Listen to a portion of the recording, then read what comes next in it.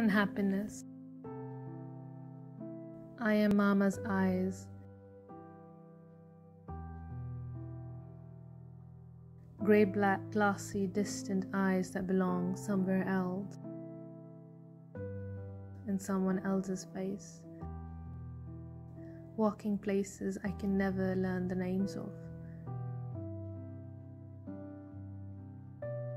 places I will never visit, freedoms that could have been mine in another lifetime.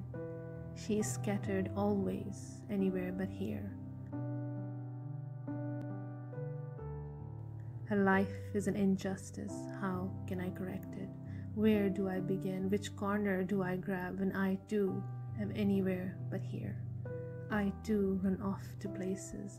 I attend a million funerals every day. I crunch broken glass between my teeth and wonder why the bleeding doesn't stop.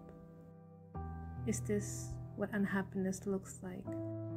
A woman who's always scattered like chaff from sifted wheat, like dust particles hovering, like a million drops of perfume.